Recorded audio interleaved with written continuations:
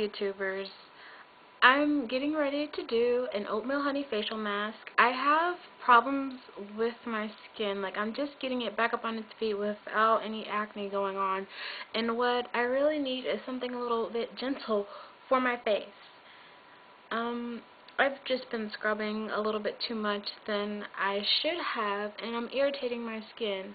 So let's get to it. I'll show you everything that you need and what you should do, and then I'll take a picture or I'll post what I actually look like with it on and when it's dried. So we'll see you in a bit. Hello there. Now, to get started, what you'll need is some shape and form of honey.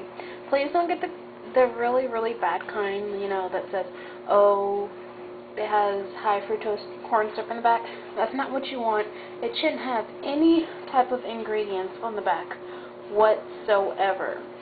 It should just be honey. Now this says pure honey, which is what my mother bought. It's Clover, U.S. grade A. But the best kind of honey to buy is the one that has, like, sometimes it even has bee chunks in it. It'll have, like, the honeycomb. So that's something that you'll want to pick up. The darker the honey, the better. That's something to really remember. And then we have your quick 1-minute Quaker Oats. You can use any kind of oatmeal. You can use the quick minute. It doesn't matter. Whatever suits your fancy. If you want to, you can even put these in a coffee grinder. You can grate these up yourself to make it smaller. Consistency, if you don't like the big chunks on your face, it's all up to you. And of course, you'll need a glove to apply your facial mask with. And then you'll need a towel for, you know, just in case you get like a little messy, which I'm so the queen of. It's always good to have a towel around no matter what you're doing. And then what you do, you put 1/4 of a cup in your bowl. You'll need a bowl, of course. This is a relatively small bowl. It looks really big, but it's really small. And then 1/4 of a cup of Quaker Oats, and how much ever honey that you want, really, because you might need this to make this really sticky. Like, you need it to make it really sticky so it'll stick to your face. This is what's really helping. This is going to get rid of those blemishes, you know, soften up the skin, and it probably could refine your pores. It draws out of a lot of toxins, and I just think honey is so awesome. After you've mixed your water and your oatmeal, I'd put it in the microwave for about a minute. Since the oatmeal will probably cook in a minute, it'll be really hot, so I wouldn't suggest putting it on your face. Then, after it's out of the microwave, you go ahead and you put it in the refrigerator. Wait a couple of minutes. I'm not sure how cold yours will be after a couple of minutes, because I left mine in there for like really long, and then I had to let it sit out to get room temperature. I noticed that it was really watery, so I went ahead and got some Quaker Oats raw. I didn't cook it again, and I sprinkled some in here until I felt like I got a really, really nice consistency, and that it would be thick enough to fill in my face. So let's get to it. Hello.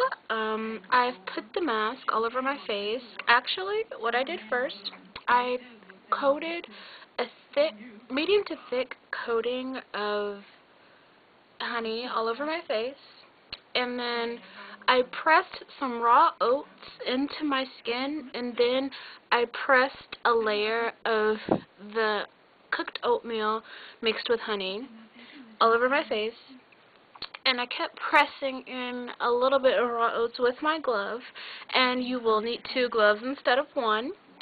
And It's really sticky, it's really, really messy, and I would recommend doing this over a sink. Definitely do it over a sink, because you'll just get stuff everywhere. So I'm glad I did it over a sink, because it fell all into the sink, which was just fine with me.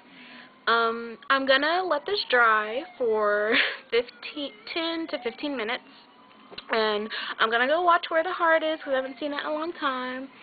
And I will get back to you when this is all dry, and I'll dry it off and give you my information on what happened to my skin. And as I'm talking, they're like rolling down my shirt, but I have like a towel like under me, so they can fall. So I'll get right back to you. Hey, I'm back, and I've just washed all of the mask off my face with lukewarm water. While I had the mask on, it dried. Like, it got really, really sticky. Like, as long as you don't touch your face, like, I didn't have much fallout coming off my face. It was really a great experience. Like, it was just, you could just feel, like, the sticky tightness as it, like, gets drier. And it didn't really get too dry. It pretty much still looked the same. And I washed it off with lukewarm, well, actually warm water in the kitchen sink. I would, just for safety precautions, I would do it in the kitchen sink if you're wanting to rinse the whole product off to your face. Just because you don't want to clog your bathroom drain, and you might want to do it in the part that has the garbage disposal. My face feels so soft. Like, it's so soft, and it's moisturized. Like, it's not tight whatsoever. My face feels completely clean. It feels a little bit more relaxed. I think that's coming from the oatmeal. Like, my skin just feels unbelievably soft. Almost, it feels as soft as the Clinique. After, like, when I put the Clinique dramatically different moisturizing gel, it feels like that. It's wonderful. And I'd recommend doing this. Like, it's sticky, it's messy, you just have to whip it and keep it under control. I'd try it. Go for it. I hope this helped. My skin feels awesome. Like, I feel relaxed. Like, I can go to sleep now. I really could. So, thanks for watching, and I hope you try this. And if you do, please post a video response or a comment if you tried it, or if you'd like to try it, or if you wouldn't like to try it. Just leave me a comment. Thanks.